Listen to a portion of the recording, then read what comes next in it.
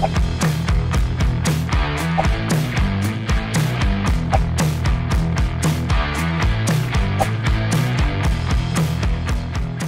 back to Power Public's YouTube channel.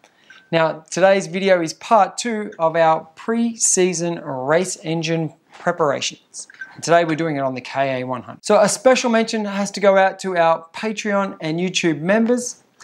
We really appreciate that support and couldn't do these videos without you. Today's video was a suggestion from the comment section, and for today we're going to be running through a carburetor service, the clutch re-greasing, we're going to be cleaning the Bendix, and we're just replacing the spark plug, just for a matter of course. And we'll also check out the front sprocket while we're at it. So let's get to it. Okay, so the first thing we're going to do is remove the starter motor sub-assembly off the back of the engine. We're just going to remove all the cap screws for the support bracket, and then we can remove the screws that hold the sub-assembly onto the back of the motor.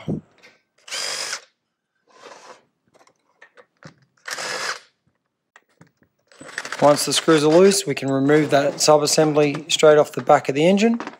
And now we can remove the Bendix cover, or the starter reduction gear cover. This is a plastic cover here. We're just removing those 3 cap screws.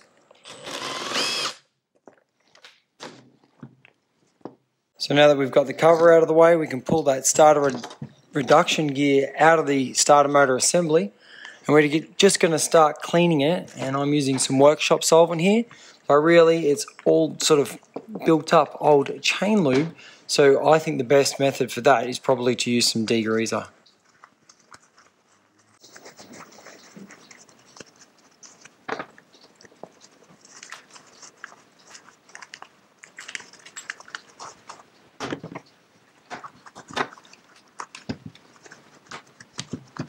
Now that we've cleaned up all the sub-assembly, it's time to re-lube the bearing in there, and the bearings inside the starter reduction gear. We're just going to use a bit of sort of WD style lanolin, or a lanolin based product, just to keep everything moving freely. Now that we've got all the chain lube out of the Bendix, we'll just slide that back into the housing,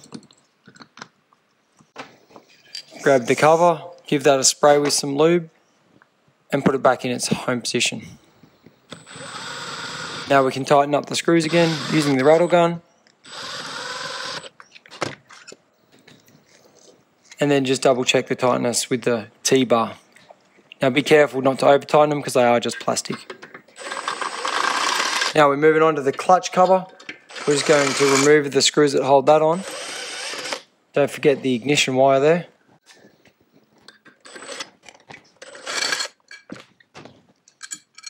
So now that we've got the clutch cover out of the way, we can remove the retaining nut there for the clutch drum, the thrust washer, and remove the front sprocket and the clutch drum there. The little bearings come out with it, but we're going to clean all this up, just check the condition of the shoes. None of those are broken. We do have videos on that, so if you want to check them out, you can go through our library and find out how to check out those IAME clutch shoes. So we're just trying to get rid of all the chain lube here. This is a little thrust washer there. Now that's the internal thrust washer, and you can see there's a bevel. So it only goes one way, and it's with the chamfer or the bevel, that goes on first. Then we're going to put the little O-ring onto the end of the shaft. We've cleaned up the bearing. We're just going to spray that with a bit of solvent too, just to get rid of the old grease. And then we're going to re-grease it and slide that onto the crankshaft.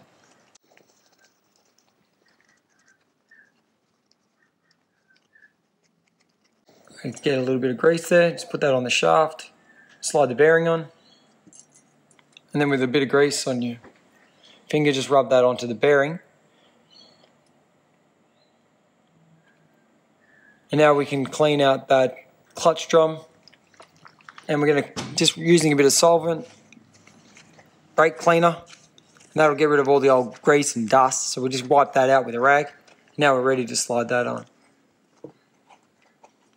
While we've got the clutch drum off, we want to check and inspect that front sprocket for where those teeth go out of shape. It's time for a new sprocket. So while you've got it off, have a good look, and if you do need to change it out now. Slide the clutch drum back onto the clutch assembly. So you can see here that this little external thrust washer has got some wear on it from where the sprocket's been running. So we're just going to replace that while we're at it. Slip the brand new one onto the end of the crankshaft. Now we're going to use a tiny little bit of Loctite here. We're going to put a drop of Loctite on the end of the shaft. You don't need too much, otherwise it's going to gum up on all the washer and stuff as well. You spread that out with your finger, and then do up the clutch nut. That's just a 17mm socket.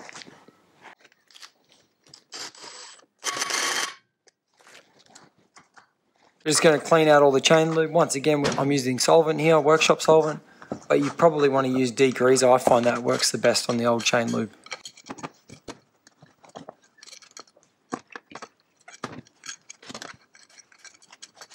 So we're going to put the little earth strap back on. Now I'm just using the T-bar here. You've got to be a little bit careful with this screw. It's a pretty fine, it's only into the aluminium. So if you really crank it up, you can strip it. This one's been stripped once before, that's why we're using an M6. It's been oversized. Now we can reinstall that sub-assembly. It's all cleaned up, ready to rock and roll. So slide that back onto the back of the engine. I'm going to put in some new cap screws here. The old ones were full of Loctite. So I just got some brand new ones. We're going to slide them in, nip them up with the rattle gun, and then we're going to do them up nice and firm with the T-bar.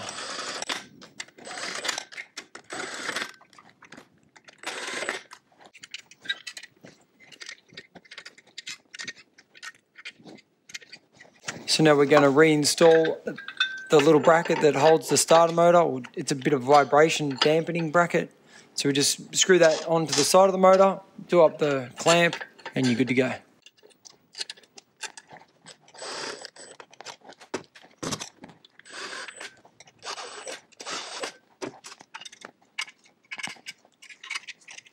Okay, so now we're onto the carby. We're going to remove the carby first using a T-bar. It's got the two barrel nuts there. Just take them out.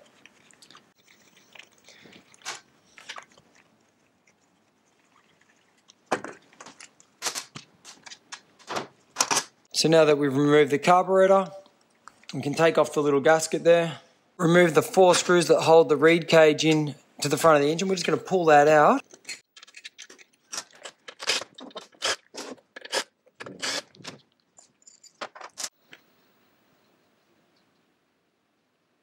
So we just want to check the carbon fibre reeds for any damage, chipped edges, any holes that have been put in there. And if there is, we're going to replace them too. So now that we've got the carby off, and we're going to put a little carburetor kit through the carby, we want to just clean it first, because if there's any little dirt and rocks, as soon as we open up the carby, they can fall in and just cause more problems when we're trying to sort of create no problems.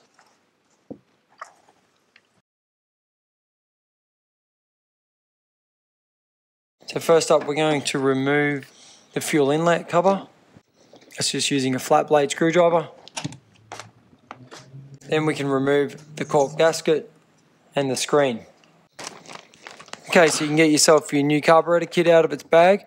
And then with a little T20 Torx bit, I've got this on the smallest rattle gun I've got with the lightest setting. We're just going to remove all those screws there. Now be careful, they are small and it is only aluminium, so you can damage them easily. So take care here and just remove the screws out of the carby and lay them over to one side.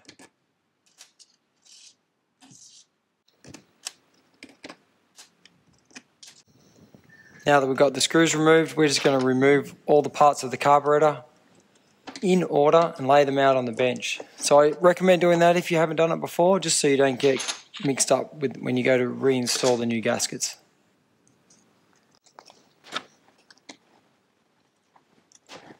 So this one here is in pretty good condition.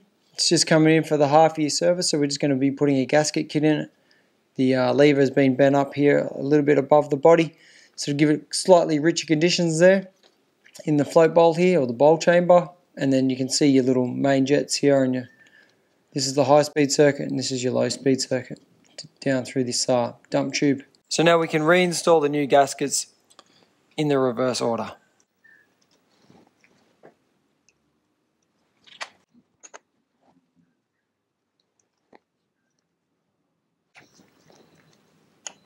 Once we've got the carburetor back together, we can reinstall the screws.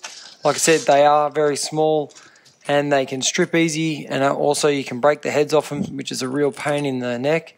So just be careful when you're doing up these little screws on the carby.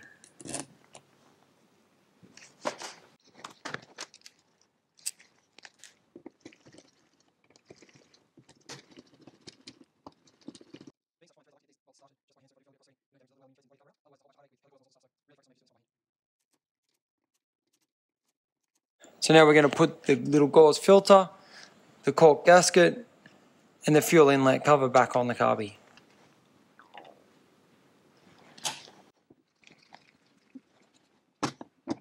So now we can reinstall the reed cage and the carburetor mounting block, and then just do up the 4 cap screws that hold that in.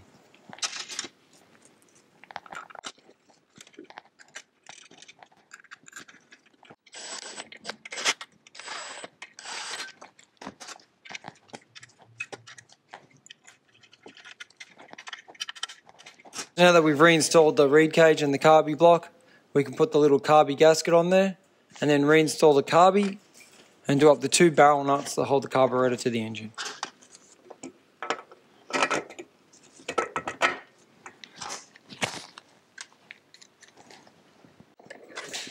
Just make sure when you're doing these ones up, you're using the T-bar, and I don't do the first one up really tight. I just get it started, then I get the second nut, get it started, because they are pretty tight down in the carby, and if you do one up really tight, it can jam the carby up and it makes it hard to get the second nut started. Okay, so a nice thing to do before the start of the race season is to put a new spark plug.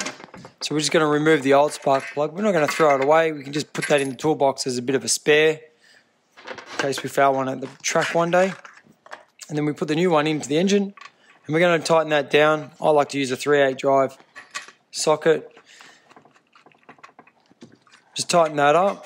And we're going to have to squash the washer down because it's brand new. So just nip it up, back it off a little bit, and then just do it up nice and firm.